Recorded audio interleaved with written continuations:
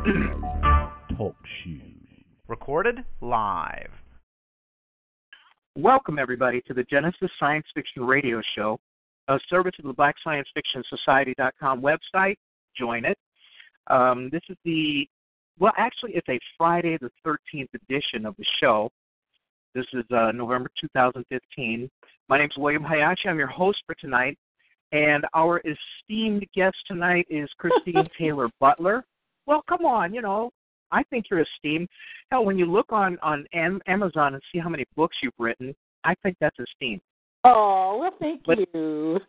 But anyway, welcome to the show. How are you today? I'm good. I had not really thought about it. It's Friday the 13th, and I thought, this is a good ending to that kind of day. Well, I've been posting Harold Melvin and the Blue Notes bad luck everywhere just to remind people. So where are you coming to us from today? I'm in Kansas City, Missouri. Wow. And just for my edification, how's the weather down there? Let's see, 2 days ago we had gale force winds. Today it was nice and sunny, so it's been pretty good and pretty warm. You've been okay? No injuries, no mishaps, no wind blowing your roof off or anything? It better not. That's a new roof. No, I live in a 100-year-old. It's on the historic register, and it's brick, and we're in Tornado Alley. I figure after 100 years, if it's not down, it's not coming down. Well, you just have to be careful. I mean, you lucked out. Had that house made of straw or sticks, all bets are off. Anyway, yeah, I'm sorry. Go ahead. I said I've had one of those. I learned my lesson. Yeah. So welcome to the show. For people who want to know, you are mostly a young adult author. You write textbooks. I've got two links that people want to pay attention to if they want to look at what you do. One is Christine, Christine, Taylor-Butler, no spaces, .wordpress.com. And then you can also just go to Christine Taylor-Butler, no spaces, no punctuation, .com, and check out your work there. So do you have any other sites that you'd like people to take a look at? No, actually everything will link from that main site, ChristineTaylorButler.com. It just makes it easier if people get confused. Okay, cool. And you're living kind of in the Midwest of the country, the middle of the country. Is that something? Did you grow up down there, or someplace else? I'm a Cleveland, Ohio girl, and was born and raised. And I went to high school and college on the East Coast and met my husband, who is also an Ohio boy. And I love living on the East or West Coast, and he's Midwest, and we compromise. When you're in love, you you compromise. And he got an amazing job offer in Kansas City, and so we moved here, and this is where we're raising our kids. Mm-hmm. And how long have you been there? We moved here in 1988. Oh, so that's a while yet. A while, yep, right after we got married. And so growing up in Ohio, was there anything, notable about your growing up that might have led you or even hinted at the fact that you were going to become an author of these kinds of books? Yeah, you know what? We didn't have a lot of money, and we were that family where, my parents were teenagers, and so we lived with my grandparents for a while. My dad was going to college at Case Western Reserve, so whatever money we had was going into tuition. So I read a lot, books are free at the library, and I wrote stories all the time. The problem with writing is, your family and your neighbors and your relatives all want the best for you, and writing was not considered a real job. No one knew a writer. So, I'd write these stories and tuck them away, and I read all the time because when you don't have a lot, you can read and be anybody and go anywhere. So that was kind of always in the back of my mind, but I was good at engineering and I was good at math, and so I did the traditional thing and went to college for engineering. the writing just kind of was there in the background, but not something I took seriously until I was older. Well, I mean, a library card can be one of the greatest treasures, for someone who is interested in seeing what else is going on in the world, looking at history, looking at, the what-ifs in life and things like that. And what's pretty cool is the fact that it led you to also write. And so are we talking elementary school and grammar school? You're an avid reader? Oh, all the time. It's really interesting. I didn't appreciate it then that there are countries where there are no libraries. There are some people who come here and go, wait, you can go to the library and borrow a book. And a library card costs $0. And back when I was growing up, you had to have adult permission to check books out. There was a children's section and an adult section. But my mother wrote a blanket permission card, and because I was just reading everything I could get my hands on, and I think at one point, you remember way back when they used to have the salespeople would come to your house and sell you an encyclopedia set, and then you would pay for installments and get one every month or every couple of months. And I thought that had to be the greatest gift, was to see this encyclopedia walk in the door. So, I'd write stories, but, you don't make the connection between the books that you're reading and that there's a real person on the other end that wrote that book. No one made that connection until I was older. Yeah. And so did you have a particular, kind of favorite genre, or, what kinds of books seemed to be your favorite as you were growing up? I was drawn to science fiction. I remember, the first book I remember really getting excited about when I was out of what I call the picture book phase was A Wrinkle in Time. Mm-hmm. And just couldn't get enough of books like that. And then I remembered when I was a little bit older, Interview with a Vampire came out, and I remember the library being up in arms that I even wanted to borrow a book like that.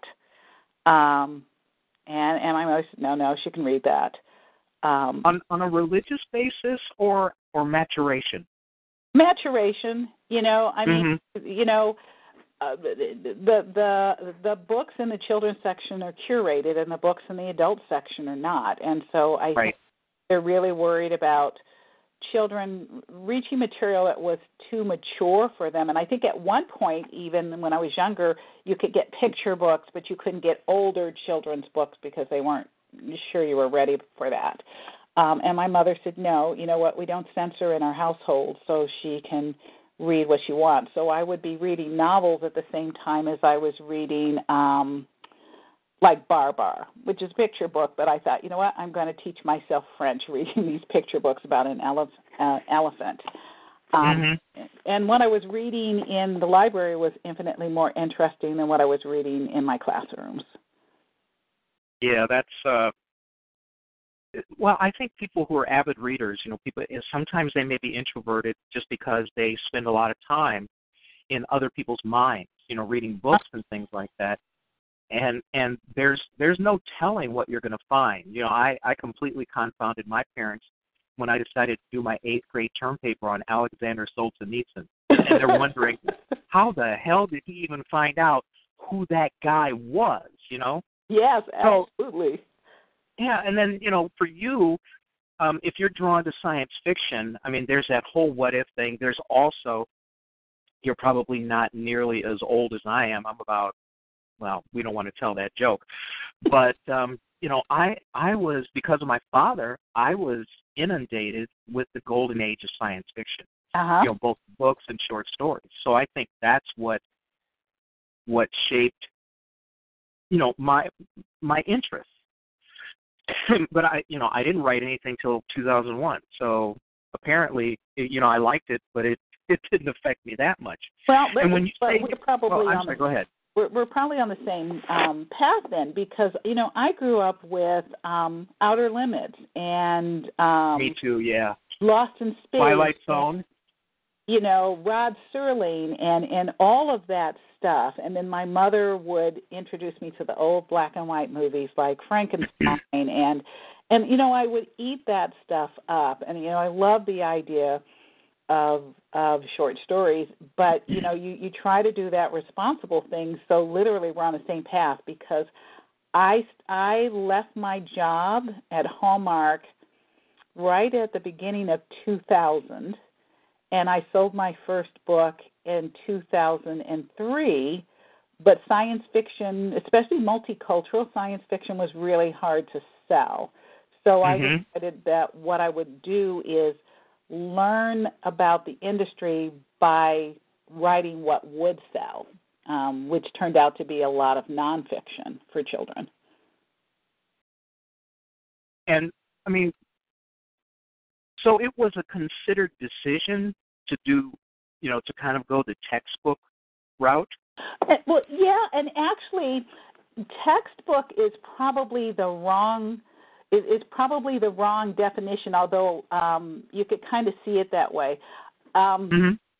Each book that I'm doing for Scholastic is a standalone, so it's nonfiction that students would pull from the library when they had to do research, for instance. Okay, sure. But not similar to a textbook where it's 300 pages and lots of chapters. I think my books tend to be about 32 pages, and for younger children, probably about 300-400 words, and I have to be very careful about the language I'm using and how to explain a science concept for a kid who's learning to read. And then the books I'm working on for Scholastic right now run about 3,500 words and 5 chapters, but still within 32 pages. So I can be a little more complex about what I'm explaining. So we tend to refer to them as school and library market, because that's the division of Scholastic that you're more likely to find those books in the school and library venues than in like a Barnes & Noble.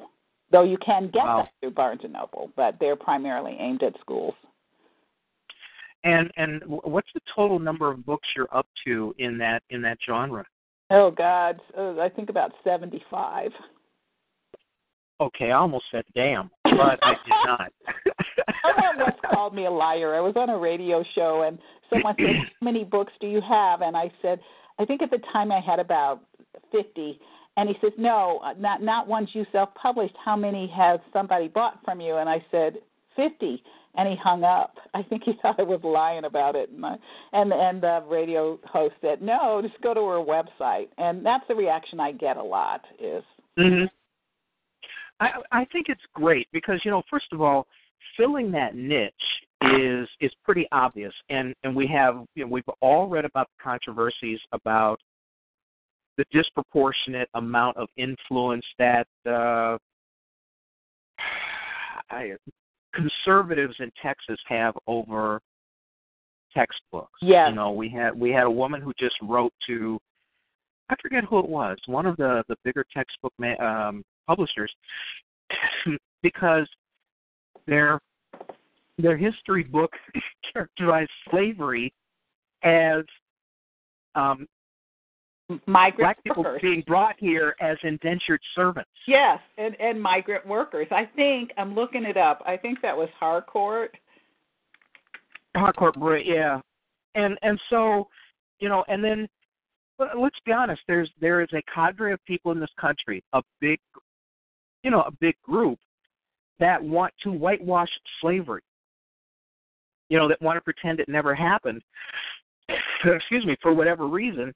And so if you put together textbooks that deal realistically with all manner of subjects, science, social studies, literature, math, all of those sorts of things, it's obvious that there is definitely a need for an outside the textbook realm of publishing, aimed toward kids.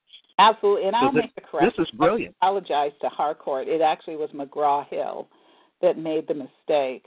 One of the things that we've been pushing is these publishers have next to no diversity on their staff. No one who could, you know, as the teams are going through the book, say, you know what, this is wrong, or this doesn't, you know, this doesn't pass muster. And one of the things that I'm discovering about the textbook industry in general is, you know, it's a multi-billion-dollar industry, and right.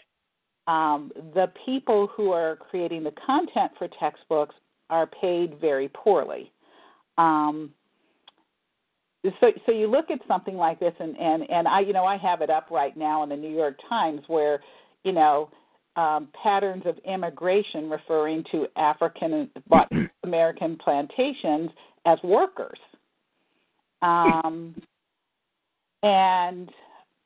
I guess this kid reached for a cell phone and sent a photograph to his mother along with a text message that says, "We was real hard workers, wasn't we?" I mean, he was making a joke to his mother, but there are other controversies around the country about opening textbooks, and there are outdated images of Indians and outdated images of African Americans, and it's recycled.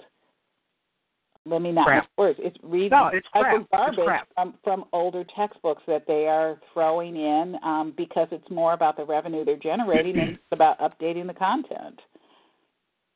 We had a history textbook removed from the Board of Education, Chicago Board of Ed, for high school. I think it was 1972, because one of their big sections in there was actually entitled "The White Man's Burden." Oh, gosh. You know, the burden of bringing civilization to savages across the world. You know, and I'm half Asian, and I know what the Chinese and the Japanese people were doing. They were in silks and, you know, had all manner of inventions and had a pretty, you know, a civilization that had been laudable for a couple thousand years before, you know, Europeans learned how to bathe. Yeah, you know what, I'm working on the second book in my series, and I do make those jokes throughout the book because I'm trying to make a point, which is so the Mayans and the Aztecs and the Sumerians and all of these different civilizations around the world had, you know, complex math and science and building skills, while Europeans were still living in the Dark Ages. So, you know, you can't look at a pyramid and you can't look at, you know, a Mayan structure, Angkor Wat, in Indonesia and say these are primitive societies. They're very sophisticated societies, but that doesn't fit the narrative. No, and we actually have some guy running for president who thinks that the pyramids are granaries. Yes, I love that, don't you? And so here, and let me just digress just for a second. I don't blame him, because a whole lot of people have crazy notions. I blame the dumbasses who believe it and hang on to his every word, and that is I mean, that's a disappointment, because, you know, these are grown adults who are going to be voting, and they would and the fact that they would believe something like that when just reading through your books, which are vetted, which are scholarly, and which are accurate, you know, refute the whole notion, because it's just ridiculous. But, you know, so, here's what I figured. We were driving to Colorado for a conference, and you hit pockets of the United States where there's not a lot of radio stations, and one of the things that we realized driving through Kansas, which is very conservative, a little more conservative than Missouri is that there's a lot of talk radio. And there are a lot of people who they get an awful lot of information from venues and sources of people telling them what to think, not giving them the information and letting them process it themselves. And also, you will also start to notice there's a lot of rhetoric from a lot of politicians going, you know, it's snobbery to say that students, you know, all students will go to college. And, you know, I turned to my husband and I said, you do realize that the reason why there are regimes out there in the Middle East that don't want they're women, and in a lot of cases they're boys. To be educated is because when you're educated and you can read, you can get information and advocate for yourself. But if you can't do all of that, then you're reliant on someone, your minister or Rush Limbaugh or whoever it is you're listening to tell you what opinions you should have. And that's why you have someone like a Ben Carson appealing to so many people, because he is using a lot of biblical language, even though it's facts that don't even need to be disputed. It's just not a fact. Pyramids, for instance, are not granaries. You have someone like a Ben Carson who says, you know what, if you're not as successful as I am, it's because you didn't work hard enough. And that ties into a whole pathology that for me leads back to, if you don't read widely and you don't read broadly, you can't process information to determine what's true and what's not. You take what you're given. You're far more forgiving and far more eloquent and far nicer toward those people than I am. And no, I thank you for that, because when you see what the lack of education does to a society, and then you see, let's say, a regime, you named it right, a regime that's endorsing that level of ignorance, what's sadly depressing about the whole thing is it was the U.S. government, that regime under Richard Nixon, that declared war on the intelligentsia. I mean, this has been going on since 1972, and really, our government is very happy with the ubiquity of the dumbing down of America. And for those of you who have children out there, please don't let your kids be intellectually stunted by that, because it's just not good for anybody. Well, here's go ahead. What I do. I've been an MIT interviewer for, let's say, several decades, and we won't really define what that number is, but it's okay, go ahead. And here in the Midwest, I remember when I applied for a job at Hallmark, they called MIT 3 times to verify that I wasn't lying about having graduated from the school. And finally MIT says, "What's the matter with them?" I said, "It's the Midwest. I'm black. I'm not supposed to have gone to a school like that." And, and I do know people lie about where they're going, but they said, yeah, but 3 times we verified you are who you are. And one of the things that I noted when I was raising my kids is I got a lot of pushback from parents about, the fact that I wanted them to go away for college. And a lot of parents here, I want my kid to be within 100 miles so I can drive to visit. And I said, no, I want my kids to be far enough away where I have to fly to visit. I want them to be out and independent. But, someone says, well, you're really snob because you're always pushing MIT. And I said, no, I'm not pushing MIT. I don't care if a kid goes to MIT. I care that they qualify, because if they qualify, they're turning down full-ride scholarships at every other school. If they qualify, people are beating down the door to get to them rather than them having to take what's left over. And if they qualify, they can pick up a newspaper, or they can pick up a magazine, or they can go to the library and do some research and make decisions for themselves and determine if what they hear or are told on the news or by politicians is correct or just manipulation. I said, I care that they qualify so they can advocate for their own best interests rather than be tricked into voting against their best interests, which is how elections are working these days. And, I'm getting all these flashbacks because you sound so much like my mother. Well, no, I mean, she and her mother before her were, they were all college graduates. And, when you look back into the early part of the previous century, in the 1900s,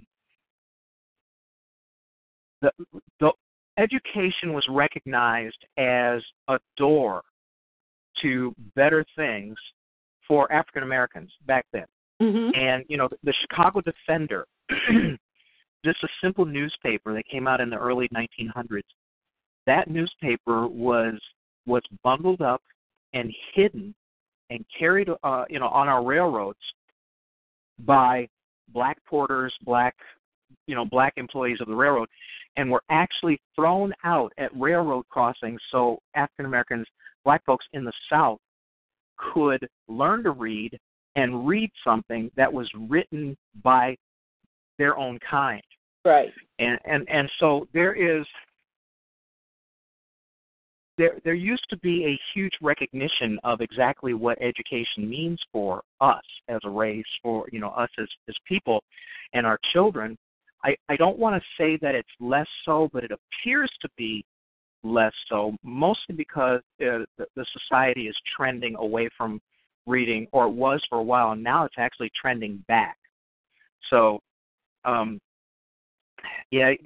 guess I say all that because we have a grand tradition as African Americans to laud and understand just what education, just what learning how to read, means to us. And there were blacks who were killed for learning how to read. And we need to get that point out because I just came back from American Association of School Librarians National Convention in Columbus this last weekend.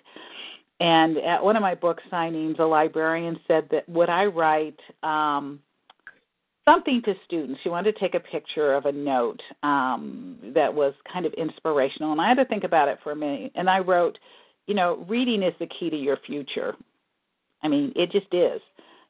Up until third grade, you're learning to read, but after that, you're reading to learn. Right. I even tell my daughters, in college, most of what is going to be on the test wasn't in the lecture. You're expected to open the textbook and go to the library and supplement what you're getting in the lecture.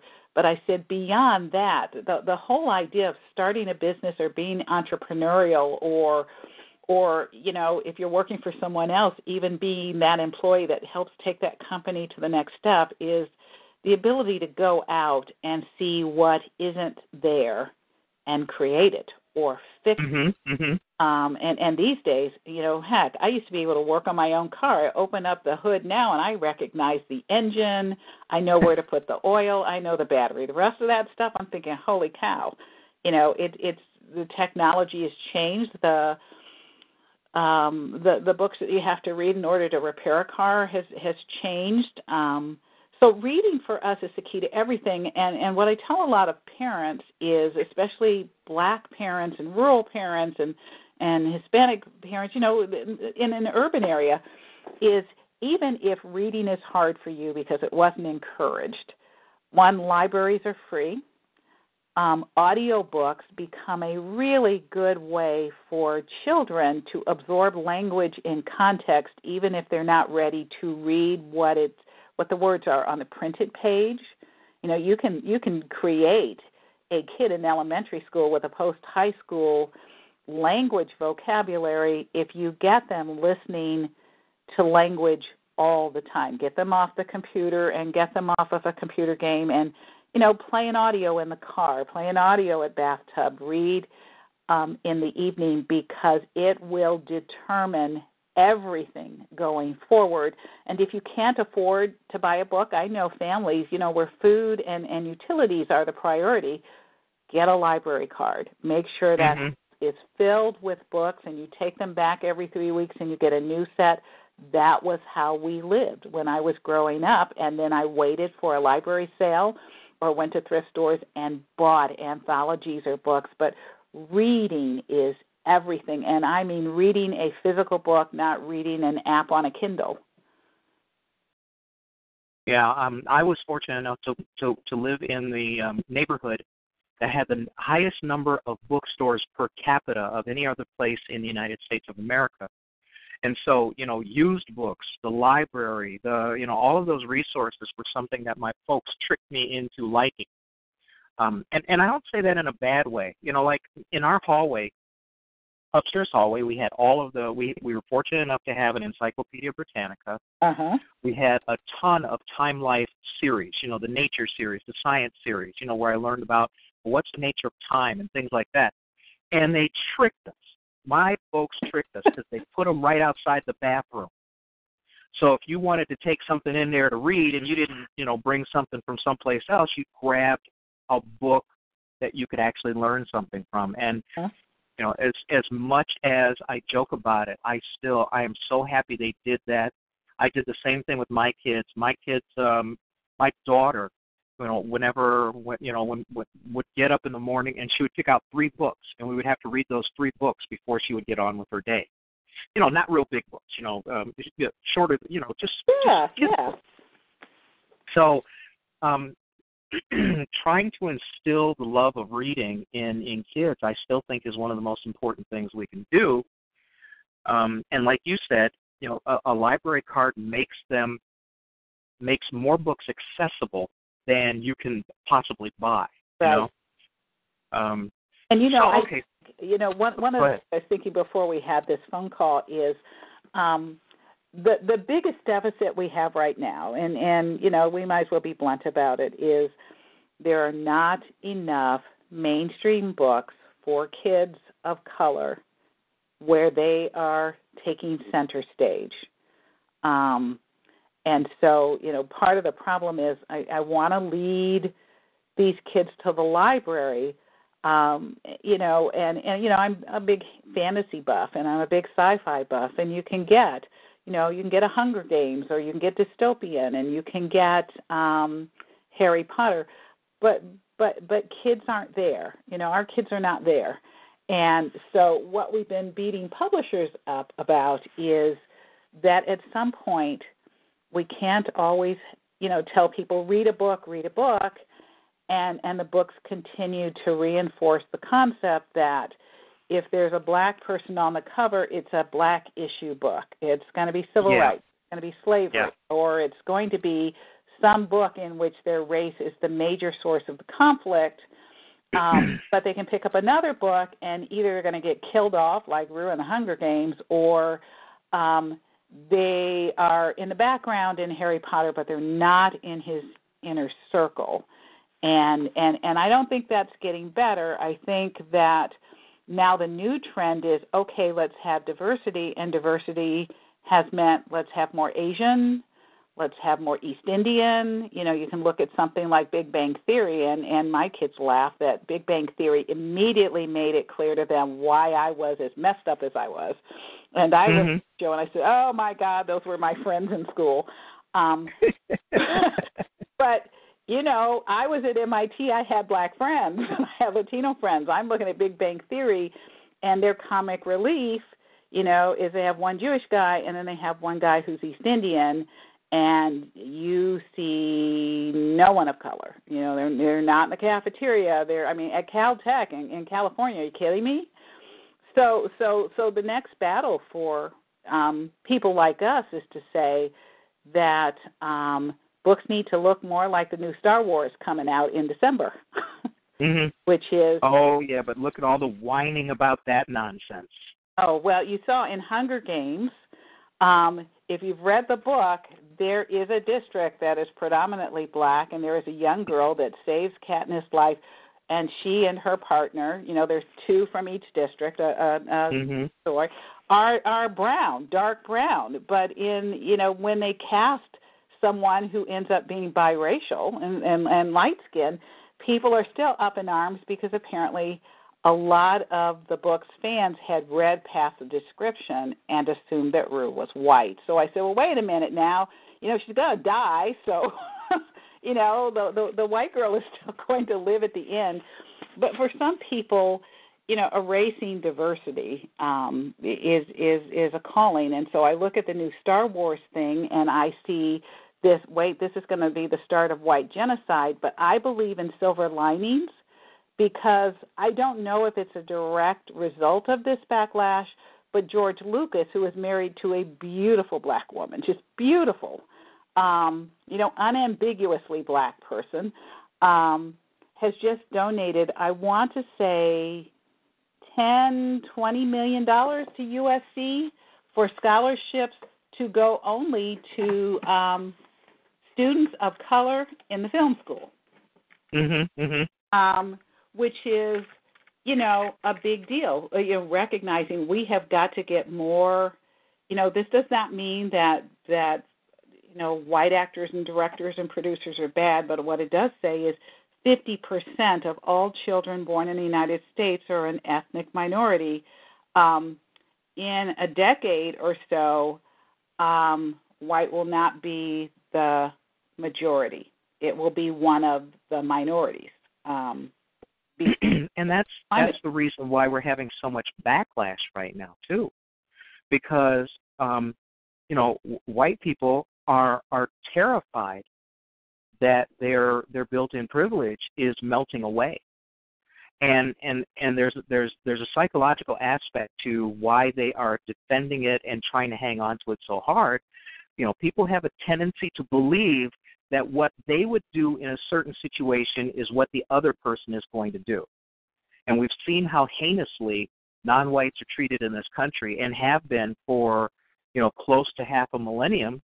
And whites are terrified that, all of their bad behaviors, all of their death, all of their murdering, all of their slighting, all of their cheating and stealing is going to come home to roost, and things are going to be as bad for them as they made it for us or Latinos or, whomever. Well, and here's where I'll mediate that a little bit, because, I have a lot of white friends, a lot of white mentors. I don't think that I would be as well published as I am if I had not had so many people supporting me. What I think is happening right now is there's a small minority, just like there's a small minority in any race, there's a small minority that holds a disproportionate amount of power that is stoking, I'm coughing and saying Republicans, that is stoking racial fear, that is creating this, you're losing your power, and that's actually not what is happening. What is happening is at some point companies, and in this case publishers and movies and the media have to realize the economics are changing. Do you know what I mean? That you've got a parent like me who is not going to keep buying books in which black girls don't ever get the guy. Do you know what I mean? Mm-hmm. Or if they get the guy, it's only because they're about to get pregnant and they're going to have some STD. I grew up with... Or they're going to be hooked on drugs, or they're going to have to be pole dancing or whatever. Yes, no, you're right. You're absolutely right. I want to be, I looked at, Independence Day with Will Smith. Mm-hmm. And I go, you know what? I'm a little tired of the pole dancing, exotic dancer with a heart of gold. Right. She couldn't have been a chemist. She couldn't have been a librarian. So where is the I'm all about breadcrumbs, because I think at some point it's really hard to change the minds of a lot of adults, although I think books and the media predate a shift in opinions. I think if you look at the trajectory of the gay rights movement, movies and inclusion in Hollywood, where people are inviting these characters into their home and getting to know them intimately on their TV screen and rooting for them as characters, it's part of the reason why there's a shift now in public opinion about the gay rights movement and the gay marriage thing, is because, wait a minute, we know these people, and you have a lot of actors who have been playing straight parts coming out and saying, well, wait a minute, I hate to break your heart, but I'm gay. What we have not seen enough of is that same kind of movement, with the exception of Shonda Rhimes, coming out and saying, here are our mainstream black characters where the purpose of the show is about their bad acts or their good acts, but it doesn't have anything to do with their race. We're not making... We let them be black. So for instance, you watch How to Get Away with Murder. Mm-hmm. Okay, so she's a lawyer. She's not a black lawyer. She's a lawyer, and yet we can still do the scenes where Cecily Tyson shows up and says, "Hey, your kitchen is tight." And for those of us who knew what that meant, it was like, "Yeah, your afro's a mess. Let me fix that." And she can take off her wig and have kinky hair, and so she's still black, but her being black has nothing to do with the intrigue of the show, and we need more of that so that people start to stop assuming that, well, wait a minute, that's the exception, because the other 99% of the blacks really they're not working, or they're lazy, and when I did my essay on my blog, The Importance of Dreaming, the question that I asked is, would we have fewer Darren Wilsons on a police force if we stop letting our children grow up in a world where only white males are the heroes and the enforcers? They're the superheroes, and they're the they're the good guys, and even when they're the bad guys, they're balanced out by even more good guys. But in the movies, you can look at A Blind Side, where a white family takes on a black football player, and then of course he comes from a bad neighborhood where they've got guns and threaten violence. Or you can look at Gran Torino, where the Hmong family is talking about what it's like to be Asian, but at one point she's accosted by black thugs on a street corner with a gun. I mean, if that's the image we keep reinforcing, which is there's a black person, be afraid. There's a dark black person, be afraid. But we're not going to show you a superhero. We're not going to show you people of color doing the same everyday fantastical things that everyone else gets to see. Then have people who grow up in an environment where the majority of people that they have lived with look like them. They come into an environment where the people don't look like them. And there's already an expectation of you are less than. So, I'm an MIT educated person who reads and writes children's books. I shouldn't have to worry about walking out my door. So that's why I write. I write because it gives me an avenue to talk to school kids. I'm in libraries all the time. I started writing science fiction, which was a really hard sell for a very long time, because I said I want to show kids doing something not related to race that's hopeful about the future, and also because I wanted to create a book in which got to be the good guys for a change. Mm-hmm. Well, and I started writing for the same reason, because, the thing that I've mentioned in other shows is, the pushback that Cosby had when he came out with the last version of The Cosby Show, where, it was a black doctor married to a black lawyer who had teenage kids with what were considered white problems. Right. Because, of course, no black folks ever had, teenagers going through regular teenage angst. It always had to be black teenage angst, right. And so one of the reasons why I started writing was I wanted to create, I did create characters, African Americans who I grew up with. I admit that in a lot of ways I am rather elitist. I grew up in the University of Chicago neighborhood, and although I didn't sound like this when I was growing up then, there's a lot to how my neighborhood shaped who I am today. The fact that I've read a lot, had the opportunity to read a lot, my folks instilled that in me. But that's something that all of us, I think, as authors, I don't want to say that we have to, because when you go and you say, oh, black people have to write books that do A, B, and C, that's just as bad as saying we have to do something else or anything. First of all, we are not one personality collective.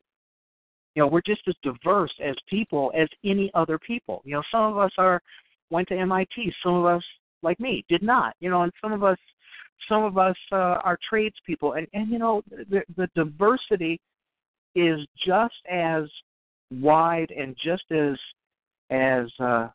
ubiquitous as with any other people.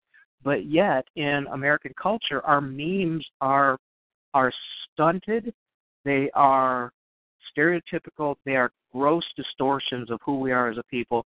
And what they do, the damage they do, is if they're allowed to exist unchallenged, our kids pick those up. Our kids see that. And that's one of the reasons why I couldn't be happier that, there are kids right now who have never been alive when we didn't have a black president. Right. And to see that. And then the traditional story about Nichelle Nichols being asked by Martin Luther King Jr., not to leave Star Trek because it was disappointing that her roles at the beginning were so shallow, I think is probably the kindest word that I could say. But at least she didn't have a red jersey on and died in the first 6 minutes of the show, like That's right. most black people did. Her in Kansas City years ago. I met her, and it didn't have a long time to talk, but I did tell her. I said, when I was growing up, you were it. I mean, I think there was Julia, and she played in. Yeah, I was just about to mention her. Yeah. I knew a lot of black people who worked for the government or worked in a hospital, but I said, I'm a math and science nerd. I was the odd kid in the neighborhood who was right brain, left brain, and I was taking art lessons and working on puzzles, and I liked all that stuff. And I said, in terms of where did I fit in the universe, she was it. Mm-hmm. And, she looked at me and said, a lot of people say that, but you really mean it. And I said, I really do mean it. You sometimes covet what you see, but the analogy I would give you is I went to Rogers, Arkansas for a week to help the library there kick off their summer reading program for kids. And I think I saw somewhere around 25 schools. I stayed at the library, and the buses came to the library each day. And on Saturday, it was just a chance to talk to adults. And so a teacher came, and she said, I was here during the week with my class, and I have a young Hispanic girl who's confused. And I said, sure, what can I answer? And she said, well, she wanted to know if you were African American. And I said, yeah. And she says, well, she wanted to know, how you got into MIT. And I tried to tell her you worked hard. And she kept saying, I don't get it. She's African American, and it was okay. And the teacher finally said, I don't understand. And she says, does that mean a kid like me could go? So I want you to think about what century we're in. And we have thousands upon thousands of kids who are told not to dream past the end of the block.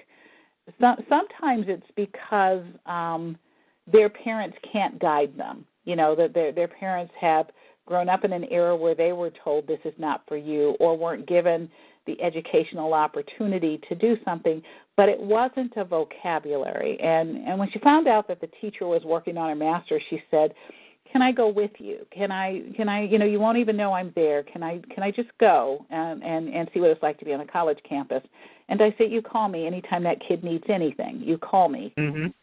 Because in middle school, I had people saying, this isn't for you, and, you're in Cleveland, go to Cuyahoga Community College or Case Western Reserve, which was not that far from where I lived. But right. Nobody was talking about schools outside of Cleveland. The farthest you would go is, okay, you can go to Kent State or you can go to Ohio State. But I had a math teacher who said, here's the path I think would work for you. I'd never even heard of MIT. Here's a path I think would work for you. And also there's a boarding school coming in to recruit, and you should interview with them. And I didn't even know what a boarding school was at that time. Okay. But I ended up being the one kid they picked. I didn't realize my mother was doing stuff behind the scenes, because I'm now that mother that does stuff behind the scenes. But I ended up going, and it opened up my lens quite wide. One, it's real true college prep. So you're reading and preparing as if you're in college already, all through high school. But also, I was exposed to kids who grew up in environments where, yes, my parents wanted me to do more than they had done, and they wanted me to go to college. But I was going to school with kids whose parents were running companies and running countries, and it has never been a question for them. Yes, you will travel around the world, and yes, you will go to college, and yes, you will do this. And then I found something odd happening at my boarding school is that became my new lens, and I had advisors who were saying, not for you, if you can believe that, not for you. And, no, I can believe it, yeah. And so I'm thinking, wait a minute now, I went to the same high school that later produced Dan Brown of the Da Vinci Code and Mark Zuckerberg of Facebook, and Facebook.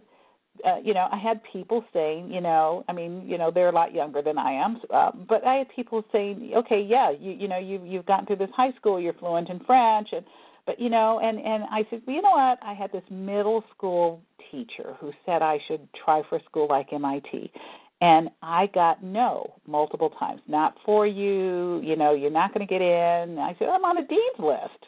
No, you're not going to get in, and if you get in, you're not going to get out. Why don't you try for Ohio State? And I said, Ohio State's a great college. It's a great college, but I'm from Ohio, so that's pretty much a given. That I can get. So I applied there in Cornell, which I was also told I couldn't apply to, and Ohio State, nothing else. I said, you know what? I guess if I don't get into the other two, I'm going to Ohio State, which is not a bad choice. And I got into all three, but that was an eye-opener for me that there was still two standards. There were the standards that rich children got, and there were the standards that urban black kids were getting, which is to lower your expectations. And so I began raising my children and raising their friends to raise their expectations. So out of my youngest daughter's friends group, we have Duke and Stanford and NYU and MIT. Mm-hmm. And I said, I don't care if you go to any of those schools. I only care that you qualify so that whatever school that you want to go to, regardless, it could be University of Missouri, whatever school that you want is beating down the doors to give you scholarship money so you can go. That's all Sure. I care about, that you set your own direction and we set the path for you so that it will work for you, not that you're not what's happening right now is black kids are often getting what's left over. Mhm. And the thing that what a lot of people don't realize is that, I don't want to say the best of us because that is elitist, but one of the things that African Americans are used to doing and conditioned to not only do but to expect is the fact that we are conditioned to do twice as much to get half the credit. Right. And what that does is that puts us in direct competition with people who are not as, let's say, intellectually or educationally facile as we are. And so, when they have to call 3 times to make sure, she did go to MIT, they don't realize that not only did you actually go to MIT, but you're used to the amount of BS they're going to hand your way, and the fact of the matter is you're going to outperform just about everybody who you are put up against. And that's a surprise to them. The big amorphous them, I found it funny because when I interviewed, I thought, okay, my husband's relocating. Yeah, what am I going to do in the Midwest? So I thought, Hallmark, they make cars. That should be fun. Okay. When I did the interviews, I tried to be strategic. I did. I tried to be strategic. I had an interesting work background. I had no references below the director level at any place that I worked, and was still struggling to get any kind of interview. Traction. Right. And somebody, here, Hallmark is not the same company now that it was back when I first moved here. But when I first moved here, I called it a cradle-to-grave company. People would just get out of high school or college and work there till retirement and, get their watch and leave. Nobody ever left on their own volition. So Sure. It's really hard to get in, and I knew that, and I loved a challenge. So I asked for a reference from one of my bosses at Harvard, whose college roommate was chief legal counsel at Hallmark. And it took some arm twisting to get that appointment, even with a referral. The guy was never around. But he finally, we had a brief meeting, and he wrote on my resume, referred by, X. And all of a sudden the skies opened up, and everybody at Hallmark wanted to interview me. But one of the things that I noticed in every single interview is that the interviewers would always say at the end of the interview, "You're so articulate." I said, okay. I said, I'm going to do something really unusual for an interview. I want you to hire the real me and not the interview version. I said, so what you see is what you get. And here's the question I'm now going to ask you. Do you say that to every interview applicant or just the black ones? And then people would just look at me, and I said, I'm telling you, I don't want you to hire a figment of your or my imagination. I'm blunt. I said, but every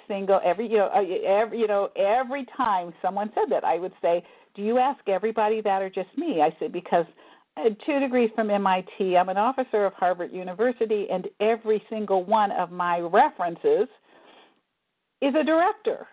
I said, so what did you expect me to talk like? And then finally I met a black interviewer who is still my friend to this day, and she kind of gave me the rundown. And the reality is I'd lived on the East Coast for so long, I had not adjusted to Midwest mentality. They didn't mean it as an insult. They were surprised. I don't know why. I don't know what they were expecting. But, you realize that this comes back to, I live in a part of the country where it's a little more enlightened now than it was when we first moved here. But in general, my daughters are getting the same reaction. They both speak more than one language. They have traveled because I have pushed that. They traveled independently when Midwest parents were saying, I don't know how you can let your kid go live in another country when she's only 15. And I'm going, because, staying here in Kansas City is the equivalent of child abuse given the school district. So there you go. But I had to school my children about that experience at Hallmark, and I said the reality is I don't know what your job competition is going to be, but I gave you mainstream names, and they're not going to see, based on your resume or your accents, they're not going to see the black coming until it walks in the door. I said, you have to be better. You have to exceed their expectations just to get the interview, but the caveat is you will never do anything that is not something you are passionate about. But if you're passionate about it, my job as your mom is to get those roadblocks out of the way. Well, if you translated that into publishing, I learned those from a book. I was reading books and translating, okay, it's a white kid, but I have to translate to see myself in it. But you start learning about where the paths are, and then you have to start seeing yourself there. But, kids are literal thinkers, and so I said now what we have to do is we have to put black kids in those roles. We have to put Hispanic kids, Latino kids in those roles. We have to put Native American kids in those roles so that these kids are being defined by something much larger than what books have pigeonholed them, into. So that became my passion, and I tell people writing is not for the faint of heart, because my income stream and lack of retirements sometimes makes me wish for the days where I could go back into a corporate environment and suffer the abuse and have a steady paycheck. But I have the best job in the world. I get up loving what I do. I don't make as much as I did before, but when you hear about kids who, after I've done a presentation, start going, you know what, maybe I could do that too. I might not get every kid, but you know what? I'm happy with 1 or 2 kids every time I go out, and I think I have more than that. Kids are listening, and I'm trying to make the information accessible, and I tell them, I show them my manuscript revisions and say, you know what, I have to do do-overs like you do, and I get red marks and corrections and editing, and I whine about it like you do, and we're in the same boat together. Yeah. Hang on a second. You're listening to the Genesis Science Fiction Radio Show, a service of the blacksci-fi.com website, and you jumped into the middle of the show as a podcast or even logged in late. We're talking to Christine Taylor-Butler, And she doesn't. She writes a number of things, but the thing that we've been talking about is how education and its implications for people of color have, I would say, affected your work. Excuse me. So, given all of the books that you've done in the learning series, in what do you call it? There's a lot of series, but the one I'm best known for is True Books, which is produced by Scholastic Publishing in New York. There you go. So you talk about revenue, and it is part of publishing, and it's part of being a creative. And we're going to talk about your fiction in a little bit. But I want to ask about sales. I don't want to be gauche about it. I'm not trying to find out about revenue. But what I'm trying to find out is what you see as, in terms of acceptance of what you've produced. I was going to say trying to produce, but you've produced it, and what kind of popularity are you seeing about what you've created? It's interesting. It's all over the map. First book I ever wrote, or how about this? First book I ever sold was sold to Scholastic. Was an early reader called No Boys Allowed, and I had to come up with a concept. They said, pitch us some ideas, and I kept thinking about my nephew, who for very many years was the only boy cousin at family reunions, and so of course the girls want to play Barbies and paint nails, and he wants to go out and do baseball. So he's the odd man out. So I wrote this book about a kid who, wants to go to a jump rope contest, but he's not a girl, and the girls won't engage him. Every time, they're stuck or they have a problem, and he's got the answer, they kind of blow him off. And as all good books are, he figures out how to enter the contest on his own, and he wins. And that book sold 100,000 copies. And I'm just now buying the rights back because it's kind of reached the end of its life. But I was at a literary festival, and a woman came up and said it was one of her students' favorite books because he was the only boy in a blended family. And so I gave her a book, and she said, no, I'll buy it. And I said, no, I'm giving you a book, because it was part of the class. Mm-hmm. So I said, I'm going to sign this, and you're going to give it to him. So he has this book of his own to sell. And I kept thinking, I had such a wide acceptance of that particular book, and it probably could have sold 5 times the copies had Scholastic bothered to market it. Right. So what a lot of people do is, you know what, I can't wait to be published, and I'll say, you know what, there's published and being read, and if you're not out there developing the market, your book is going to die.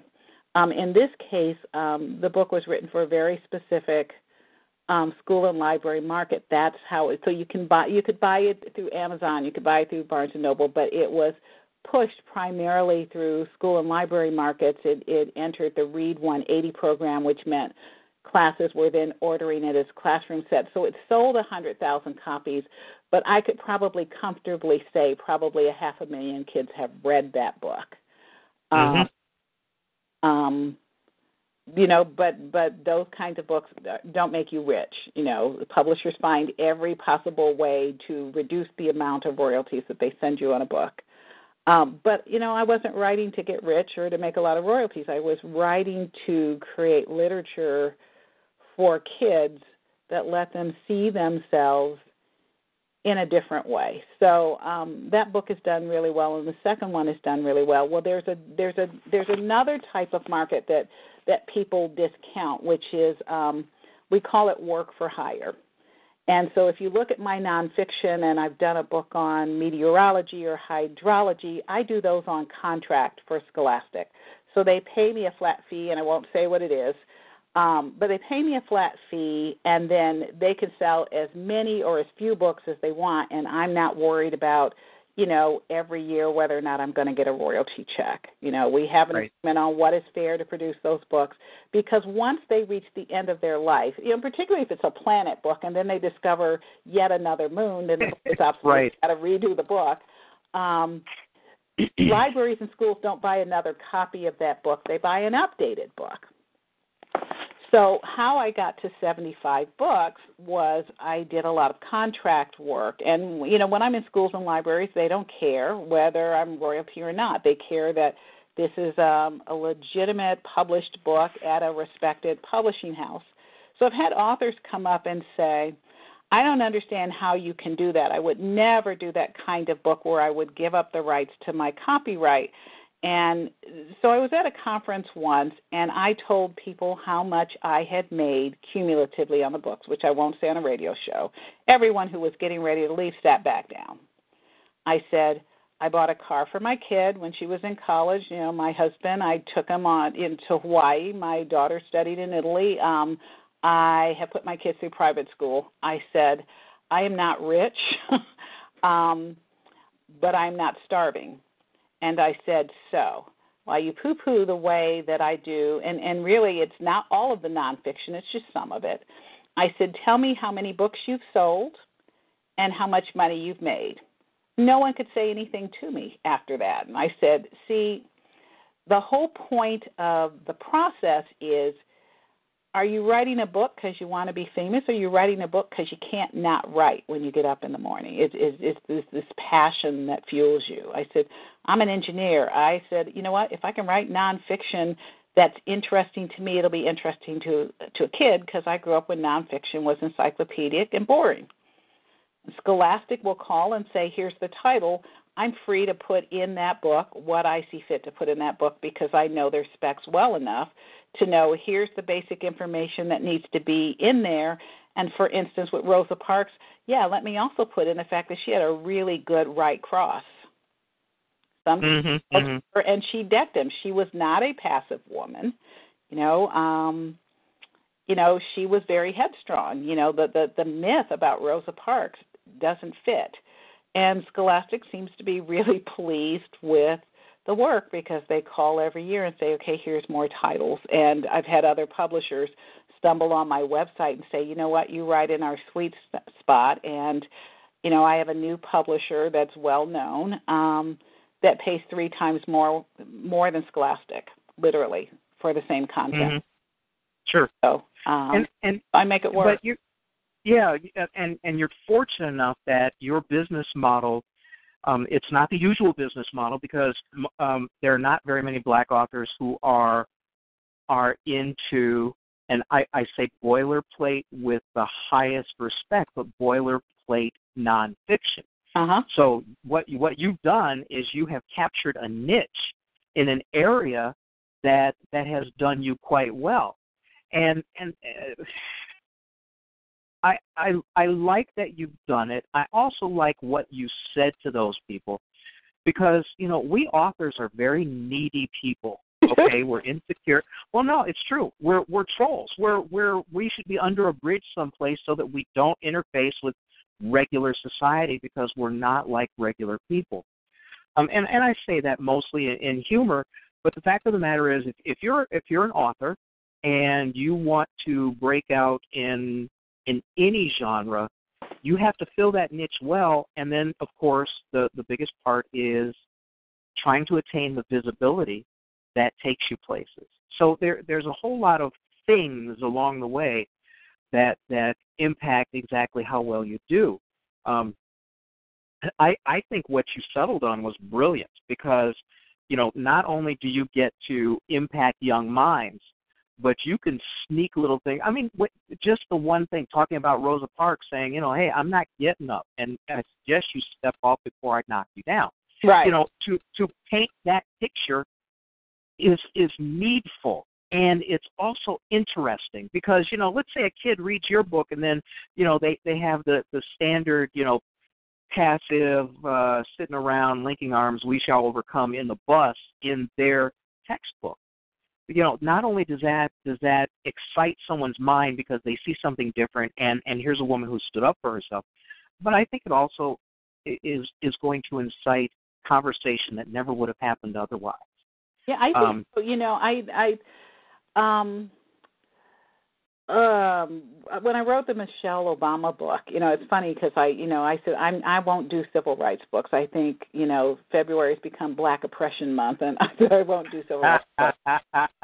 And my daughter called, and I had just taken the contract for both of those, and she says, "Why are you doing that?" And first off, I said, "Do you or do you not need a car to drive to your unpaid internship in film?" And it's just like.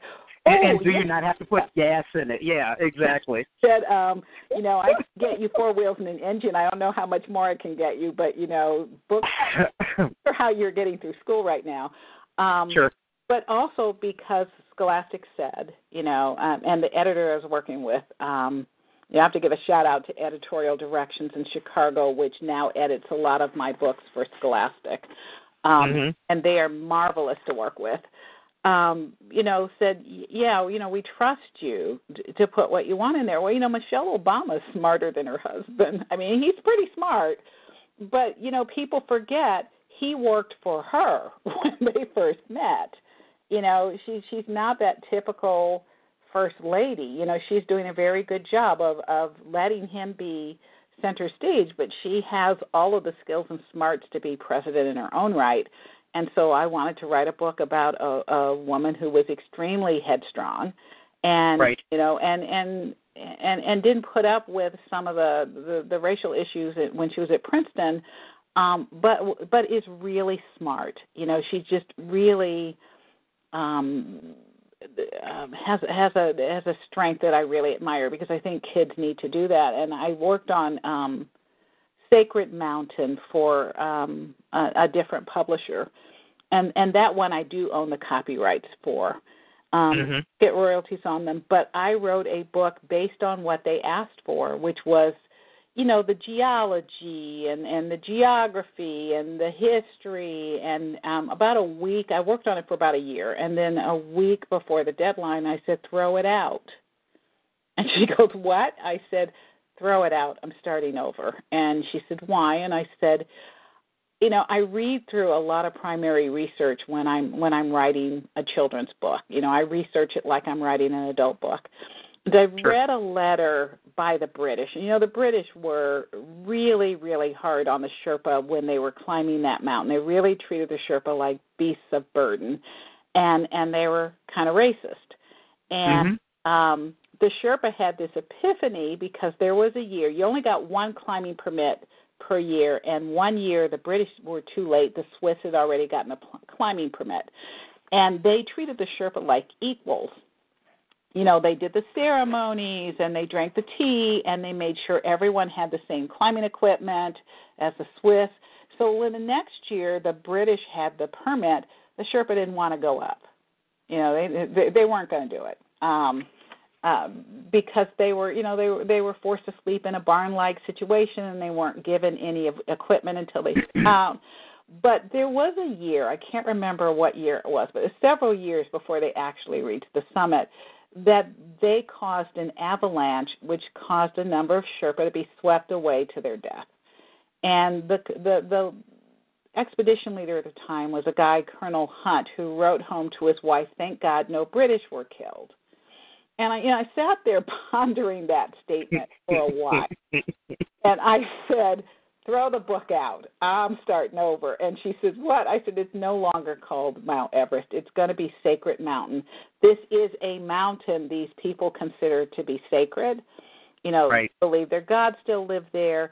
The only reason why they are doing this job, as dangerous as it is because it is the only way for them to generate enough money to send their kids away to school." And I said, think about that. We can't get, American parents to go a mile to a parent-teacher conference, but these people are climbing a mountain that is 6 miles above sea level, and the last 1,000 feet are the death zone. You can't live up there. They are so strong, they can, without hauling everybody else's stuff, can climb that mountain. I think the record's 8 hours. It takes other people 2 months to climb the mountain. They can do it in 8 hours. I said, they can do it without extra oxygen. I said, these guys are superheroes. So we are going to change this book and I'll keep the geology and the geography. We're going to talk about the history of the mountain, not from the foreign climbers that went up, but from the perspective of the Sherpa who have been hauling their asses up there. So, sure. So that is the book that went on to get lots of notes and lots of awards, and Smithsonian liked it. And I said, really, the passion is we need to stop telling kids lies, and we need to start telling them the truth. This is how the world really works, and the people who get the least credit are the ones who are doing all the work. And with black kids particularly, and Latino kids, I said, we are often as a race marginalized, but, the wealth of the country was built on the backs of people who were not paid or poorly paid. The Chinese, Africans, Mexicans. They have not enjoyed the benefit of the riches they helped build. So, and the reason why is because just visually they can't assimilate. Okay, after World War II, all the projects that were built here in Chicago, Cabrini Green, everything that you've heard, all the names of the projects that you've heard here, were filled with white European refugees. Everything, that's who they were built for. And because of their skin color, they were allowed to assimilate. And because we're visually different, that doesn't happen for us, no matter what. And so when you talk about being able to change the perspective of a book, first of all, your book was more historically accurate because it actually dealt with the mythos and the culture that was there. But then, you're going to have somebody come along and say, oh, well, how dare you do that? Look at all these white men who climb the mountain and this and that. And, there were jokes about Matthew Henson being the first one to the North Pole because they thought the ice was kind of thin and they'd send him out there instead of the dogs. All of these things that have been perpetuated about non-whites' role in history, that's got to go away because you know what? It's just damaging. Well, you hear that Sir Edmund Hillary was the first to reach the summit, and I'm convinced that he was not. And there's actually a story because there's a Sherpa that dragged him up there. And at one point, they had an agreement that they would never say who got up there first, ever. Mm-hmm. But all of the photos, all of them, are of the Sherpa at the top of the mountain with a flag. And what I tell school kids is that at the time, he wasn't, Tenzing Norgay was not supposed to go up. His job was like everyone else, just get them over there, put the logs over the big cracks of the glaciers. And then you stay, and you do the menial work while they go up and take the glory. Well, they would go up in pairs, and the mountain would turn them away. And another pair would go up, and a mountain would turn them away. And one day, Edmund Hillary was jumping over a crack in the ice called the Atom Bomb. I think that's it. I'm doing this from memory. And he missed. When I'm doing classroom, I'm demonstrating, and I'm saying, you know what? If you land well, you survive. If you land on the edge, that's not a good thing. But he was brother to this Sherpa who, with his quick thinking, drove his pickaxe, and I saved the guy's life and hauled him to safety. And so Edmund Hillary goes back to Colonel Hunt and says, you know what, I don't think we can do this without the Sherpa. So Hunt sends them last. Says, yeah, you know what, you want to go up with that guy, great, but you go last. And they're the first pair to make it, but only after waiting for an hour. Now, you set out at midnight, so it's dark as I don't know what.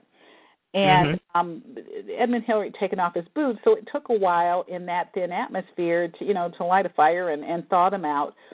But when he's asked why there are no pictures of him up at the top of the mountain, only Tenzing Norgay, he goes, well, you know what, I didn't have the time to teach him how to use the camera. And I don't know about you, but when I was in Alaska thinking I would never get to go back, it's a once-in-a-lifetime trip, I took no manner of pictures of me and my husband in Alaska, and the same way anywhere we go. So I said, you've been trying for years to reach the summit, and you're telling me once up there, you don't want to teach this guy how to click a button. Right. I'm not believing it. And so they had this agreement that they weren't going to say who went up first. And I read a story about the sons who are still alive, and one's at the American Himalayan Foundation in San Francisco. You know, when the father was dying, said, you know, who got up there first? And, you know, the Sherpa are very humble. What does it matter? We got there together.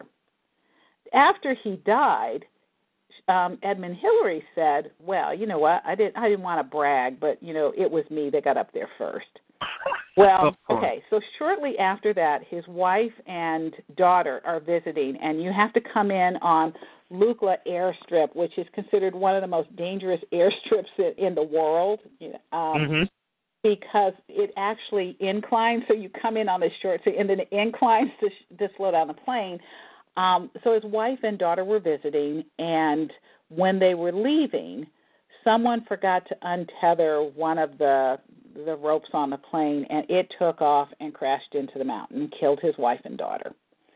And the feeling was he had not been humbled, because to climb Mount Everest you have to pray with the local priest there. You have to pray to go up the mountain, and you have to have permission to go up the mountain. And he had not been respectful. And so the mountain took his wife and daughter, and it broke him. I think it really broke him. So you know, I look at this and I tell the perspective of, you know, here are the people who have lived in this environment for so long. They're almost like superheroes. And we've got to stop concentrating on the tourists who go up there and leave their trash and their, you know, I mean, you know, they're blind people going up, and I was the first person to be married on. I said, you know what, the mountain looks like a big trash heap. We're not respectful. Right. But I also wanted black kids in particular to understand there are legions of other cultures who are mistreated, you know. So this is not a get over it. This is an understanding. This is a shared experience. That you have the strength and you have the knowledge and you're doing the backbreaking work, and you don't get credit for it. Right. So process that, you know, and instead of us doing Black History Month, let's talk about what do you do better, and then be better at it. You know, do that thing. So that's what writing does. It's what I'm trying to do is I'm trying to open up the same kind of window for kids that was opened for me when I was reading. Right. And that's tough to do because just in general, the emphasis on reading is not what it was when you and I were growing up. All right, before we get too much further along, let's talk about your fiction, okay? You know, The Lost Tribes, most notably.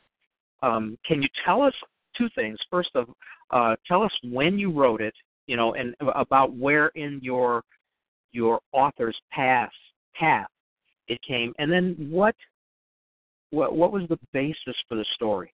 Okay. I started writing The Lost Tribes in 2001. If I could have only published a single book or series in my entire life, that was the book that I most wanted to publish. I was playing around with a picture book concept that a Random House editor read and said, you know, this would be interesting as a novel. And I thought, oh, God, novel, that's a lot of work. You know, picture books are 32 pages. 500 words, I can manage that. But, you know, 50,000 words, I'm not sure. And one day I was playing around with a hieroglyphic type font on my computer and had this idea about a kid who desperately wants an adventure, and then one day his uncle shows up and gives him a challenge, and the first challenge is a hieroglyphic password he can't solve. And went to a conference with this idea and chapters, and it started to grow and got some mentors there. So I have been working on this project for 14 years, got an agent for a while. No publisher wanted to touch it. That was the era where blacks don't buy books and white kids will not buy a book that features an African-American kid. So it kept going out, and we kept hearing, well written, beautiful language. I was like, well, I hope so. I have really good mentors in the business who have award-winning authors under their belt. But publishers would not touch it. So it's been a journey trying to find someone who understood it. Mm-hmm. And when you did finally get it, do you have, I'm not looking at it right here. Did you get a publisher or did you self-publish? No, I actually have a publisher. It's interesting. The young woman who was my editor at Scholastic, actually, she is the person who dragged me kicking and screaming into writing nonfiction for her. And after she left the company, they kept hiring me to write nonfiction for them. She has a son, and she was really kind of disheartened by the lack of books available for boys, that like to read prolifically like he did. The publishing tends to acknowledge that girls read a lot, but there's not as much emphasis on boys. And then she wanted to, look for fiction that her son would enjoy, and she called one day and said, I'm starting a publishing company. And I want the book. She had read it. The division of Scholastic that she was working at the time didn't do novels. Right. But she had read it, and she says, I'm still thinking about that book. And I said, this is going to be the oddest response that you've ever gotten from an author, but no, you can't have it. And she said, why? And I said, one, I only know you as a nonfiction editor. I said, this is science fiction, and I have other editors that, love science fiction. I said, but you're a small company, and this will break you.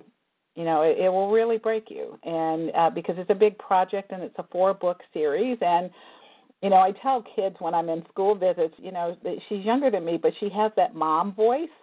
Mm-hmm. and when you get the mom voice, you're like, yes, ma'am.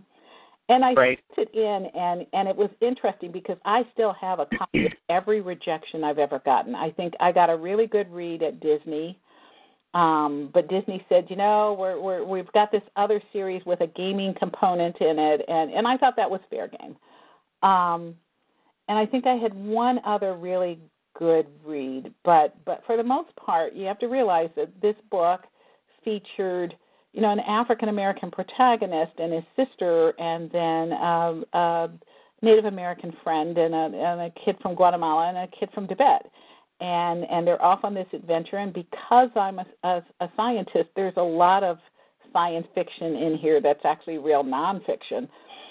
And people didn't get it. They didn't get the voice. They didn't get the rhythms, One editor at Random House complained that there was sibling rivalry, and why was that? And I said, because they're siblings. Does there have to be a reason why they're 5 years apart and they don't get along, other than their siblings?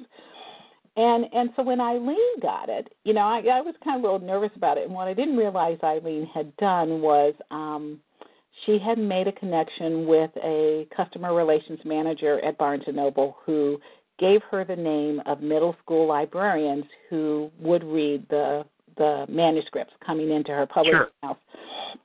And when I figured that out, I put a fake name on it. And she said, "Why are you doing this?" And I'll tell you this story. I might have said it on the website. My agent sent the book to Random House, and I thought that was an appropriate place for it to be because the origins of this whole story was because an editor, Skylar Hook, had read my picture book and said this should be a novel, about who think their parents are not really human. And the editor really liked it, and I was getting notes back from my agent about how much she liked it, and I realized, wait a minute, there's a writing conference in Cleveland. So I'm going to go up, and, it's a quick Southwest flight to go up, and the conference is right there at the Sheridan. So I don't even have to go into town. And so the editor, which was not Skylar, said how excited she was to meet me. And she couldn't wait. She liked, what she'd read and was excited to meet me. So I flew up there. It was something I really couldn't afford to do. It was my daughter's birthday, but I was excited. Stupid me. And I went up there, and she didn't come down the first day, and it turned out that, it was an evening session, and she wasn't supposed to be on, so she was in her room. And she came down the next day, and there was a line of people that go up and meet her, and I said, would you like to have coffee? And she says, no, I'm really busy. And I said, no, you don't understand. You've already talked to my agent, and we talked about my coming up, and we're supposed to go have coffee. And she said, who are you? And I told her my name, and you could see the light in her eyes die. And the minute that happened, all I'm thinking of is how much I had spent on airfare and hotel to come to a conference where somebody who was really excited about my book is no longer excited. So I called my agent. I'm in tears. I'm calling. And I said, the book is dead. And she says, no, she really likes the book. She really liked it. I said, it's dead. And she says, how do you know that? I said, she didn't know I was a Black author. And she says, well, what difference does that make? I said, it makes every difference. Yep. I said, because, my agent at the time was white, and I said, I've been telling you this for years, that editors who have had the courage to talk to me when no one else is around has said that those books get shelved in the African-American section of a bookstore. If I'm white and writing about an African-American character, it is a mainstream book. If I am Black and writing about an African-American character, it's a niche market for those people, and it's not going to have many sales, and the marketing plan is just going to go away.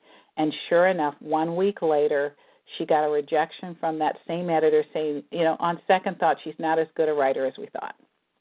Now, you have to understand at the time that I have as a mentor a Newbery Award-winning author. I have an editor at another publishing house who is not my official editor, but has been mentoring me and kicking me in the rear end and improving the writing for years. So it's no different than me going into Hallmark with no references below the director level. I don't have other people who want to write. I have people who are already industry standard, acknowledged, working on this project, and they are giving my agent, they're distraught, so they're giving my agent reference points and where to take the book, and it's a non-starter until we meet Kelly Martin at Disney. And she is working for what was Hyperion Imprint, which does the Rick Riordan series. Very excited. We hit it off really well. Then my agent waited months to send it, saying, well, I want to wait till they send me back, decisions on other authors. So by the time she sends it, Kelly's gone and I don't have an advocate. But Disney, 8 months later, says, we read it cover to cover. We really, really like it. It's exciting, but, we've got something else in the works called dysphoria or something. And I thought, no harm, no foul. But, we got more rejections, and I knew what the rejections meant. So I put it in a drawer for a while, stopped working on it, and I just said, you know what, you get to the point where you get so beaten down by a system that won't even acknowledge the existence of kids. And then Eileen came along, and I realized that sometimes when the universe says no, what they're really saying is not yet and not this one. Because Eileen got every joke. Because she had been my nonfiction editor, she understood that there was a lot in there that was a real, true mystery on Earth, so that if a kid wanted to look a little deeper, there's something, the Easter Island heads are there, and my GPS locations for Stonehenge are there. And she's a small publisher, so she doesn't have the budget that larger publishers that I work for have, and I didn't care. And I said, I don't want a big advance. I really don't.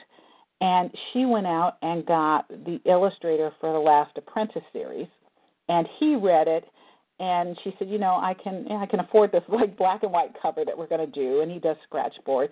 And he convinced her to do color, and then he convinced her to do not just the front, but the side and the back.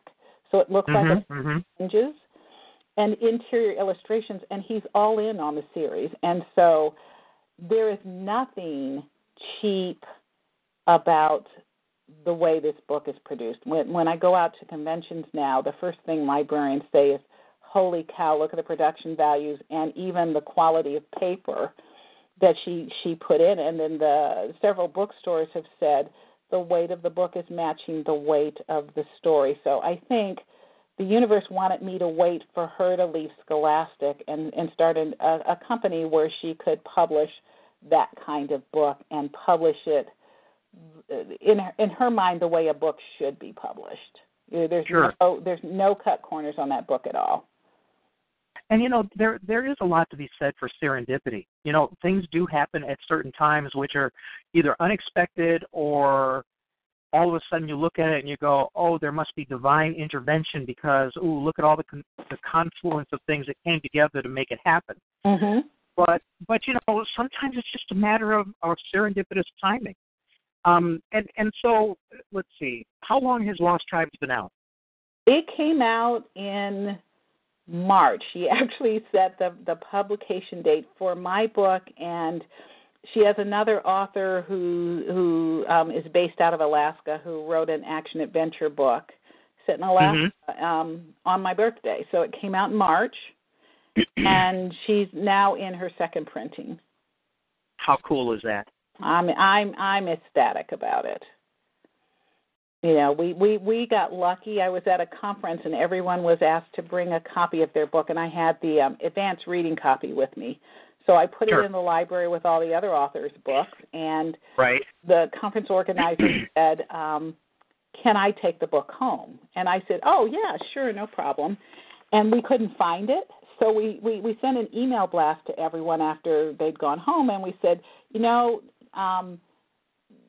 if you have it, it's okay. We just wanted to know if where it went.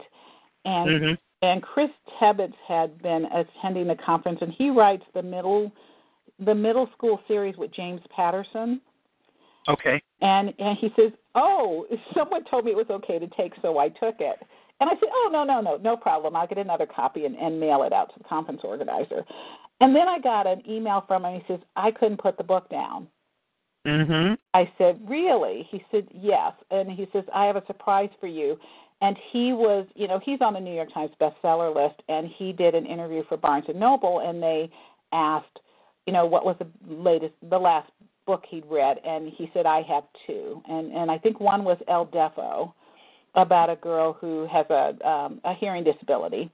And he said, and then there's The Lost Tribes. And he says, you're always looking for that book you can't put down, and this was it. And I was in tears. It was such a nice gift. So I said, would you write a blurb for the book, which he did. And then another woman at that same conference called and said, I don't imagine you would want to come to Boston and do a book signing with me. And I said, sure. How come? And she said, I think the kids who like my book would like your book. Well, I didn't realize at the time she's also on the New York Times bestseller list. And so I went and she book talked my book to huge crowds of her fans. And that is probably the kindest gift you can ever get, is somebody who's already got a built-in fan base saying, here's the next book that you should be a fan of. And what I realized is we went to great pains to not tell the industry when this book came out that it was multicultural. And what we figured out is the industry cares, the kids do not.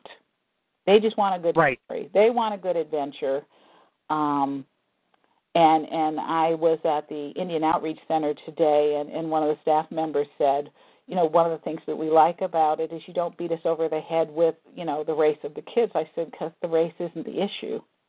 The adventure is the race. The races factor into it because you can't be from a certain culture and not have that inform some of your decisions.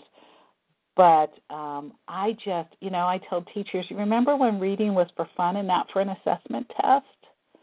And I said, I keep going back to what is the commonality among these kids?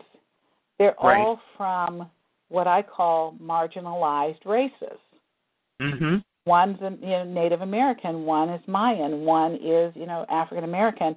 They're all from races who have been told you're not the superheroes, and so I wrote a book in which they were all the superheroes. Very cool. Very cool. And so let's look ahead. You said this was a series, right? You planned it as a series? Was it 4 books? Four I'm sorry. books. If I forget, it's because I have CRS disease, and I'm old. I'm really old. But no, I am.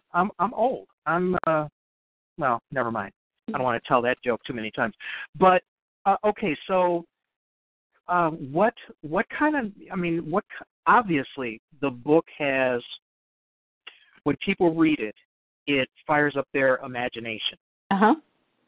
And not just kids, because to have two, those two people you just spoke of, what kind of feedback are you getting in terms? I mean, are you getting what you would consider, I would say, good notice of the book? I mean, I want to ask you. Also, I want to ask, if you don't mind saying, Sure. It's only been out since earlier in the year. How are sales now having that huge boost behind you? Sales slowed temporarily because we sold out the print run, and luckily I love my local Barnes and Noble got on the phone with her and said, "Honey, Christmas is coming up. Let's get it together." The sales have been good, and actually the response from adults who have read it has been predominantly positive. Okay. Because I wrote it at 2 levels, and it was interesting. One of my tests was I know a bookstore owner in a very conservative part of Missouri, and and he was reading it, and he says, "Oh my God!" He reads a lot. He says, "This is extraordinary. This is really extraordinary." And then he got to page 200, and I get this message. He says, "Wait a minute, Ben is black," and I said, "Does that matter?" And he says, "Actually," he says, "my customers will be so sucked into the mystery that by the time they get to the first mention of his race, they won't care. It just won't matter." And he says, "But what I'm fascinated by is you have written this at 2 different levels, so it's a great kid story, but there's actually a lot for adults to chew on." And I said, "Yes, and if you read it a second time, there is no word wasted." So even as the book starts with a dinner table argument between the protagonist's parents and his uncle, I said every word in it has meaning. And I had a woman say she's actually read it twice and found the same thing, that once you know what the mystery is they're trying to solve, all of that discussion and all the things the parents say or don't say, it reads completely differently. And I said, yeah, I like books you can read a second time and go, well, how did I miss that? Right. I had some pushback from a woman who, for better or for worse, I call a bully. I'd been talking to her for 2 years because I knew my writing about one of the kids being from a Native American tribe was going to be an issue. Okay. And she has set herself up as the scholarly expert on what you can and cannot write in a children's book. And I knew her from a period where she had made some legitimate complaints about authors who come in and create a fake Native American name and claim essentially like a Rachel DeLezzo, white, but I'm going to pretend to be Native American, and are getting awards for their biographies about being Native American. And I say, that's a legitimate complaint. But I never, ever read her blog. She had talked to me about, issues and concerns she had about her daughter's inheritance rights, and, but she was from a tribe I didn't really know well. But I said, you know what, I have this one girl, and I spent 2 weeks on the Navajo reservation literally researching this one character, even though she's not the protagonist, because I knew there were going to be some sensitivities around it. And I'm curious what you think. And so she said, well, send me a book. And then I did, and she said, what tribe do you belong to? And I said, I have Cherokee in my background, but I identify as African American. And, I don't know what that did to the relationship, but the next thing I know, I'm Googling, something, and my name pops up on her blog, and she's trashed the book. Mm-hmm. She's trashed the characters, and I had no right to write this, and in a really cynical move, she gave away the secret. You know, one of the book reviewers had objected to the advanced reading copies saying right up front what the secret was, because they said they thought it spoiled attention, and so we took that off of the book jacket. But this woman just, you know, everything was a negative stereotype, and essentially is mocking me in the book. And so I kind of shut down for a while, and I thought, what did I get wrong? What did I do wrong? You know, who goes to the Navajo Reservation to research a character in a science fiction book? So I did an interview for the local NPR affiliate, and they liked the book, and I was still worried about this one character, and I said, what do I do? Do I kill her off? I got to kill off a character. Maybe it's her. Oh man! I do. I have to kill off a character. But you know how I said, you know, we talked about serendipity. Down the street from me, literally a mile down the street, is the oldest Indian Outreach Center in the country. And I walked in, and I probably had no color. And the receptionist says, "What's going on?" And I said, "I don't even know what I want to ask. I'm so, you know, I don't even know what it is. I don't know." And so she says, "Oh, okay, we got to get you talking to the office manager." 2 hours later, we are laughing. I'm a volunteer there now. She says, "You know, who is this one woman to speak for all of us?" We were talking about stereotypes. She introduced me to a woman who's on the tribal rolls. I am going on Sunday to shoot her granddaughter as the character for the book. And I said, you know what? If this woman hadn't attacked me, I wouldn't have found you. And even today, we were talking about some of the creation myths of different tribes. You know, I got fully embraced while I was there. So the problem that we've had with the book is there is still a component of, I call it, white librarians and editors who have been bullied into believing that this particular woman is the only one who can speak for all 300-plus tribes. And so we're trying to find a way to kind of counter that. The other thing that I have noticed is Kirkus did a review for the book on the trade side. So this is not the self-published side. This is the side where they select the books they want to review, and it's really hard to get a review. But they have taken a liking for Move, which is the publishing company that took on my manuscript, have really liked their books, and wrote a really good review on tribes, and are really looking forward to it. But I started to notice I was ignored by Horn Book Review, and I was ignored by School and Library Journal. Now, I'm someone they know because there's 75 books out. And I became disturbed about that, and then I realized what we have working against us as African Americans, not going through a Random House or a Scholastic. If you are a small commercial press, okay, so you are legitimate, it's not self-publishing, you know, I am not paying her, she's paying me, she goes out. So she's a legitimate press. MTV picked up on her, School and Library Journal picked up on her. But here's what I think happens, and I'm speculating. When you send a book in to be reviewed, there are lists. If you're not on the list, the books get discarded, because so many people are sending their books in asking for reviews that there is probably a staffer, an intern that goes, wait a minute, this company, not the author, this company's not on the list. So Eileen has started calling all of these companies who are going, oh my God, we don't know how we missed tribes, but you're now on the list. Right. That was something she had not really thought about with the first two authors that she acquired. She has a pirate series, and she has the Alaska book. But I've been in this game a little bit longer, and I was like, wait a minute now. Horn Book Review actually emailed me to ask me to write an essay for them, so I'm still trying to figure out how this book got missed. And Junior Library Guild did not pick the book up. You know, Junior Library Guild is a big coup, because they piggyback onto a print run. So you get a gold seal that you can put on your book, and they took the Alaska book and not mine. And I'm thinking, okay, I'm not figuring this out.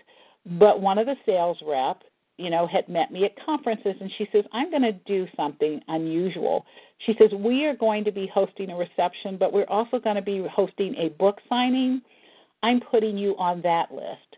So here I am with all of these other authors who are in the Junior Library Guild program, and I am not, and I have 60 or 70 dedicated librarians and teachers who are there to meet authors, and all the books were gone except for a handful at the end of that session, and several librarians came up. It was like speed dating and said, we are most excited about this book than any other book we saw this evening. So very cool. It's really about networking and finding someone who can unlock doors for us that are still closed. Yeah, but there's also, there's the matter of persistence too.